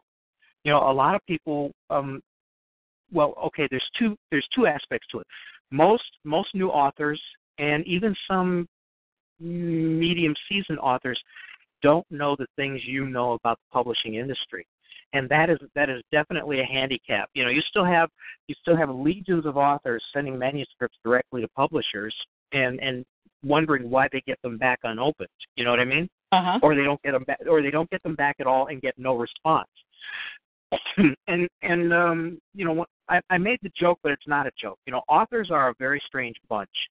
I can tell that just by dealing with my fulfillment house, because they're based in the Philippines. They're so obsequious because they are used to dealing with the craziest people in the world. So that's a tough thing, how do you educate authors, and especially I think it's great that you have the mentoring mentality to help kids think about possibly following in your footsteps. And that's a great thing, because if you can help them out in those first few steps, then they don't get discouraged like so many people do. Yeah, absolutely. My mother's philosophy was, if you can't get through the front door, go through the back door. Always come correctly, but it's kind of like Captain Kirk. I don't believe in the no-win scenario. I said, I use a lot of those analogies. For people who don't understand that, I go, okay, so you've seen Jurassic Park, right? I said, so be a velociraptor and look for the weaknesses and the fences. I said, reality is, we've right now diversity is a thing. So all of the mainstream publishers have suddenly discovered all this talent that they've been ignoring for years. But one of the points that I'm making to some of the review services is, when you have small publishers starting, so they don't have the millions of dollars of a Random House and a Scholastic. Random House just combined with Penguin, so they're now a powerhouse, but it's lowered the number of venues where you can send your work, because they're now one conglomerate. I said, one of the hardest issues is you can't say that you want diversity, and where, in particular, where is the speculative fiction for children and that's diverse, and where is the science fiction for kids? You can't say that if then when publishers pop up, that you've got this gate they can't get through. It is meaningless for me to get an email saying, oh, look, this book got 6-starred reviews, if those same houses will not look at smaller publishers that clearly are legitimate or won't do the research. And there's another bigger issue, which is sometimes reviewers damn with faint praise. A good example would be, everyone's heard of Diary of a Wimpy Kid, which sold millions of copies. But you get the Dork Diaries, which is produced by Rachel Russell, who I consider to be the Shonda Rhimes of children's publishing. And the early reviews on her book, which has sold 24 million copies now, it's damning with faint praise. It's not as good, or there's always that little nitpick. So caveat. Yeah, I've been going back to the American Library Association and saying, you know what, I have sat in on lots of discussions about books, and the reviews of books produced by African Americans have always been less than. It doesn't matter how well the book is written. You only send to love it if it's a slave book or it's a civil rights book. So we have still some weaknesses out there, but I tell people, don't. If you accept no, then the game is over. If you don't, well, and if you accept no, you get what you deserve. You get what you deserve. But you know what? I walked in one day. A librarian said, "I got a secret for you, but you can't. You need to get people to come to a workshop, but you can't tell them who they're going to see." But it's this, this well-known science fiction person. And, I'm such a snob, I think she's talking about me. So, because she says, I want your family to be there. I'm like, hot dog, we're going to have all these people. I'm going to do a book signing. And so we're having lunch, and I said, so who's the guest? And she says, George R.R. Martin. I got up in this restaurant and hugged her, and she says, but here's the deal. She says, we'll have 2,000 people at the library, and we don't want, sure. We're not big enough. So you have to get writers willing to come without knowing who it is that they're going to see. Right. So we do that, and it turns out the gentleman who arranged this secret free meeting. So here we are with George R.R. Martin. There's only about 70 of us, and he's reading excerpts from his yet unpublished next installment of Game of Thrones, and I am like a goddess in my daughter's eyes now. But he's reading this excerpt, and I met the gentleman who helped arrange his visit. And he goes, why aren't you in Science Fiction Writers of America? And, I was so focused on getting this book out, it didn't occur to me that I now had a book that qualified. Mm-hmm. And he says, because, we've got these science fiction conventions, and the World Convention is going to be in Kansas City next August. So he says there's perks, and you can be on panels if you're a member.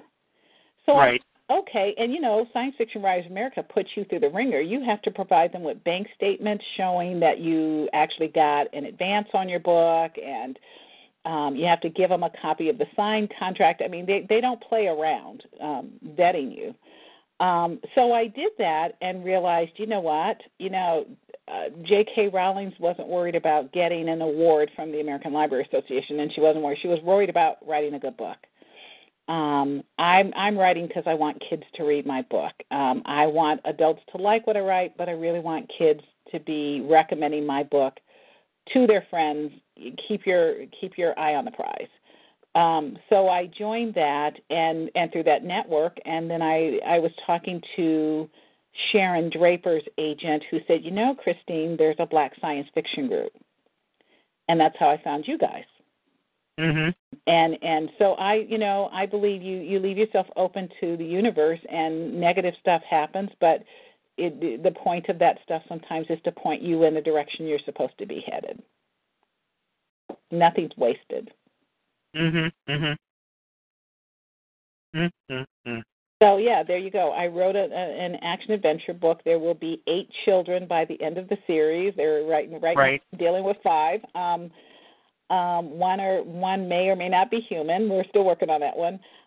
But the other thing that I did, which I think has the librarians turned on, is I'm actually using real puzzles and mysteries, and I'm showing you how to solve them. So it's you can read it and not be a nerd, but if you are a nerd, there's some extra fun stuff about it. And the thing is oftentimes we tend to underestimate the interest level and the intellectual competence of kids. Yeah. And I think that the fact that you don't do that you put it right out there and you challenge them, I think that's great, because what you're doing is it's more than a single dimension of interaction with the kids, with your readers, and who will probably end up being your fans. Yeah, I assume kids are smarter than a lot of adults give them credit for. Well, they're certainly the perfect BS detectors. Kids know. No, kids know when we're lying, and when they see us do it, and they see us do it thinking that they don't know we're doing it, that's when you have trouble raising your kids. Somebody asked in the chat room, are you really going to, or did you kill one of the kids off because of that? Okay, I will tell you that every kid is important. So no, I will not be killing the kids off. But I did have to kill off a major character, and it was that character was designed for the death to be a catalyst for something that happens in the 3rd book. And yeah, I cry every time I read it. It's tough. we stopped it because we don't want kids devastated. But yeah, you have to. If you're not crying, you don't care, and you need to care that this person died. I killed off a character in one of my books, and there is someone who is stalking me. Oh, really? In a fun way, not like what's her name in Misery. You know, I'm not in any danger of getting my ankles whacked.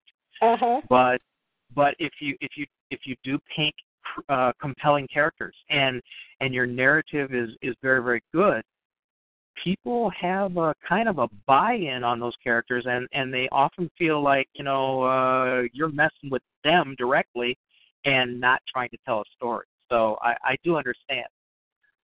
My editor, I was scared, and she read through the first draft, and she said, I was really sad, but I knew why you did it, and you handled it with great nuance. And I do try to end with something heartwarming to kind of balance it out, but I thought she was going to say, no, it's not going to work, and yeah, she liked it. All right, let me try your method, because this may, in the long run, save my ankle.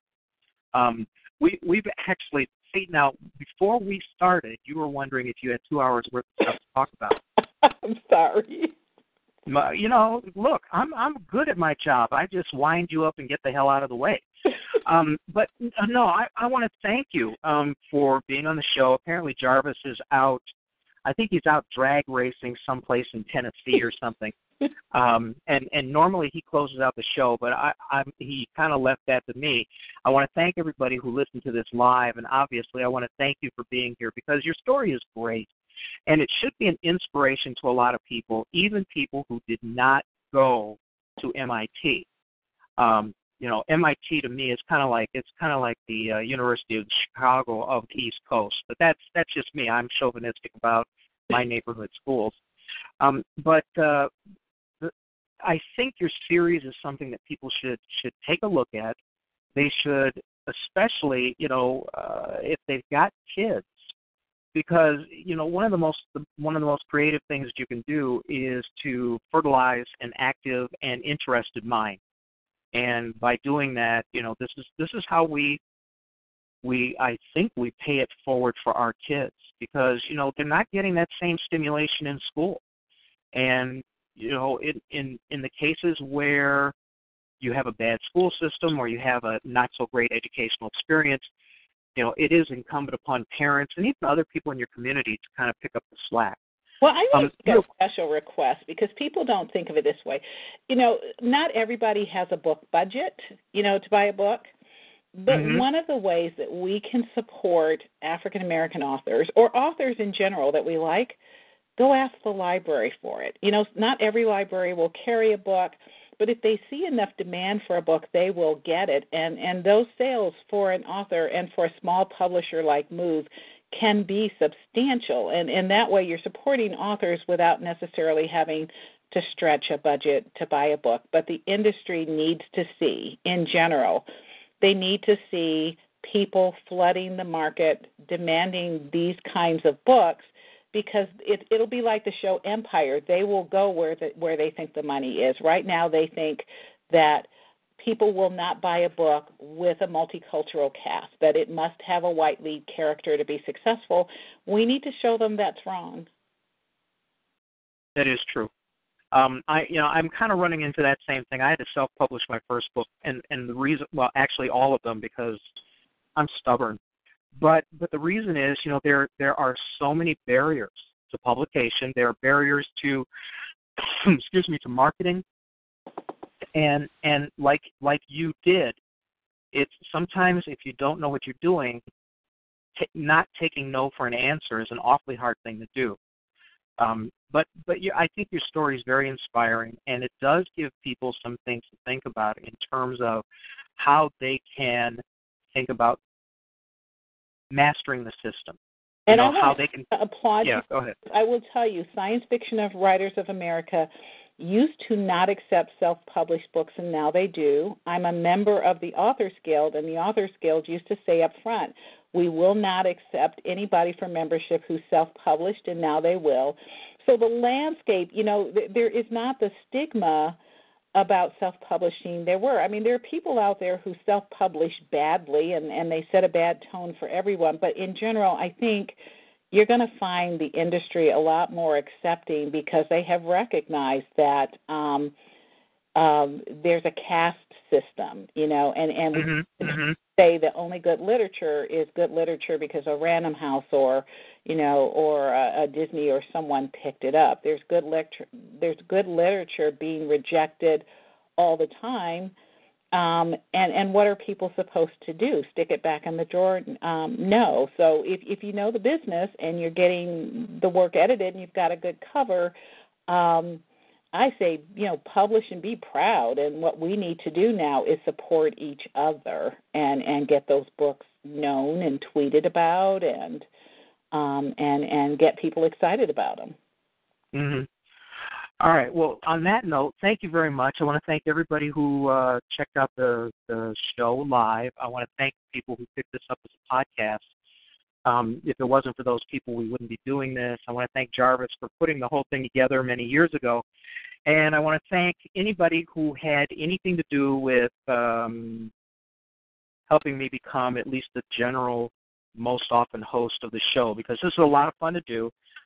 Giving up every Friday night is not so much fun, but on the other hand, I get to meet some of the best people in the world. So again, Christine, thank you very much. And for those of you who want to find her, she is often hanging out at blacksci-fi.com website. Join it, check it out. There's a wealth of content there that you may not find a lot of it you won't find anyplace else.